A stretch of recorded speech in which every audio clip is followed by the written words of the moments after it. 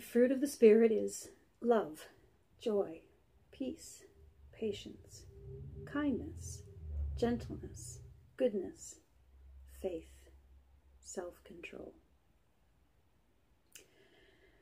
Hi guys.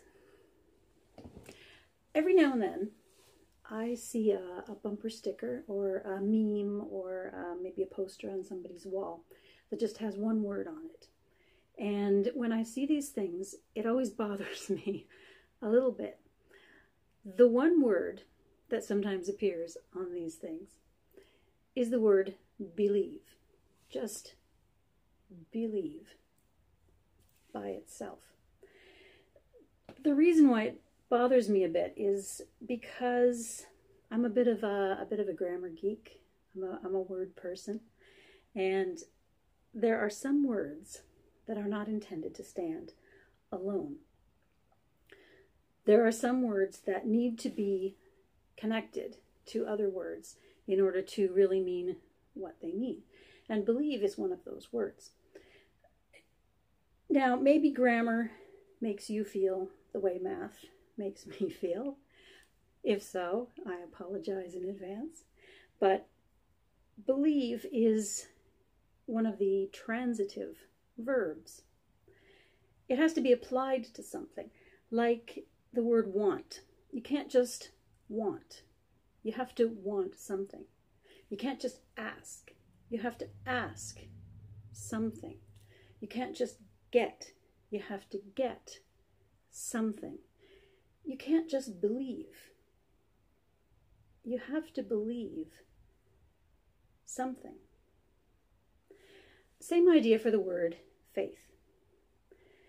Faith does not stand alone. Faith can't just be faith. It has to be faith in something. It has to connect to something, which helps make sense for me when I see it in this list of character traits that are called the fruit of the Spirit, because most of the other ones are easily recognizable as relational activities, relational behaviors and attitudes. Faith is one that doesn't immediately jump out as being something that is between two people, something relational. Faith kind of looks like the odd man out. And I think that's because we generally associate faith with something intellectual, or maybe something in the heart, but mostly intellectual. Something that is how we think about something that is true, or something that we want to be true, or that we believe will be true someday. But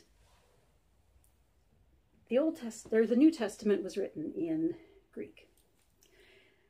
And again, getting just a little bit geeky, translation is just this whole thing. It's a fascinating, fascinating subject if you get into it, and it can be really challenging. The word faith in the original language, it's a 6-letter word in Greek. I won't try to say it out loud because it'll sound dumb. But that same word, interestingly, is translated very differently in different places in the New Testament. In some places, that 6-letter word is translated as faith, and in some places, it's translated as faithfulness. Faith and faithfulness. They seem almost opposite. For example, the places where it's translated faith, it means to have faith in, to believe in something. For example, in the letter to the Romans, the Apostle Paul writes, in the 3rd chapter, he writes, "We conclude that a man is justified or made right with God by faith apart from the works of the law." In other words, completely separate from anything we can do, from any way we can behave, from anything we can accomplish, we are made right with God through faith. So that suggests the idea of having faith in God and what he can do, the idea that it is something intellectual or emotional that we direct towards God.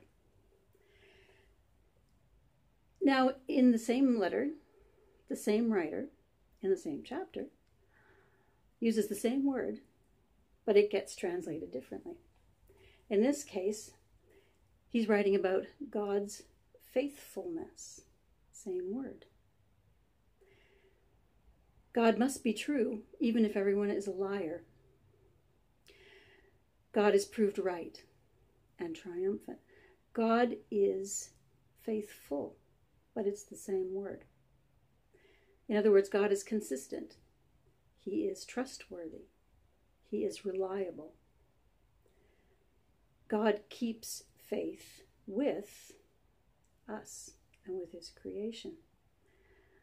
Same word, very different translations. So, how does that make sense? I think to some extent it can come back to the idea of covenant that we talked about before. Covenant is when we stand face to face, we look each other in the eye, and we say, yes, I will. I will be faithful to you. I will be faithful towards you. You can have faith in me. I will have faith in you. We agree together to keep faith and to have faith, to trust and to be trustworthy. I mean, I could sneak some tracking software onto my husband's phone if I wanted to.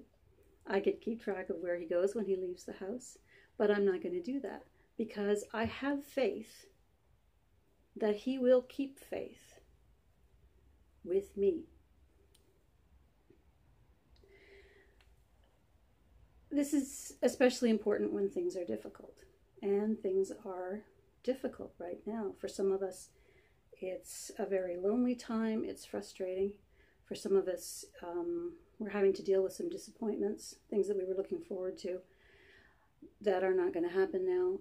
For some of us, it's financial, and those stresses can be very real and very profound and very, very challenging.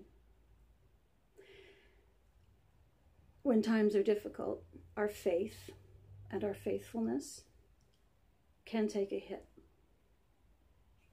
Something interesting that I've been thinking about lately, I've heard a few people quote this line from the writings of C.S. Lewis. I can't remember which book it comes from, but it has a lot to say to us right now. This is the quote. God whispers to us in our pleasures. He speaks in our consciences, but he shouts in our pain. Pain is his megaphone to rouse a deaf world. And there's a lot of truth in that. But I find it amazing that the same guy, a number of years later, when he was grieving the loss of his wife, he wrote this book. Really good, worth reading. Track it down. It's not even very long. Quick read. Same guy. In a time of pain, in a time of struggle, in a time of difficulty, he wrote this. Meanwhile, where is God? This is one of the most disquieting symptoms. When you are happy, so happy that you have no sense of needing him, so happy that you are tempted to feel his claims upon you as an interruption, if you remember yourself and turn to him with gratitude and praise, you will be, or so it feels, welcomed with open arms. But go to him when your need is desperate, when all other help is vain. And what do you find? A door slammed in your face. And a sound of bolting and double bolting on the inside. And after that, silence. You may as well turn away. The longer you wait, the more emphatic the silence will become. There are no lights in the windows. It might be an empty house. Was it ever inhabited? It seemed so once. and that seeming was as strong as this. What can this mean? Why is he so present, a commander in time of prosperity, and so very absent a help in time of trouble? This is the same man who wrote that pain is God's megaphone to rouse a deaf world. Faith isn't always easy. Faith doesn't always look how you expect it to look, or feel how you expect it to feel. It reminds me of Psalm 13, where the writer writes about how God has forgotten him, about how God is hiding from him, about how the writer is anxious and in pain, and how he is being dominated by his enemies, and how his eyes are growing dark, and how he will sleep in death, and how he is shaken. But it ends with, but I trust in your faithful love. So isn't faith just an exercise in choosing to believe something for which there is no proof? Isn't faith blind? Isn't it delusional? Well, no. Having faith and keeping faith requires courage. Courage to challenge ourselves to be what we need to be. It requires honesty to know and to recognize that we are taking a chance on each other and on God. It requires humility and the willingness to change. Faithfulness is born of relationship and connectedness and promises that we make. Faith and faithfulness come to life when we follow Jesus' example in the ways that he related to the Father and to the people around him. Faith and faithfulness grow in us as we hear and respond to the Spirit's reminders and corrections. Faith and faithfulness are the willingness to believe and to be believed in, to trust and to be trustworthy. I've mentioned Adrian Plass before. Absolutely one of my favorite writers. This is a really good book. Highly recommend it.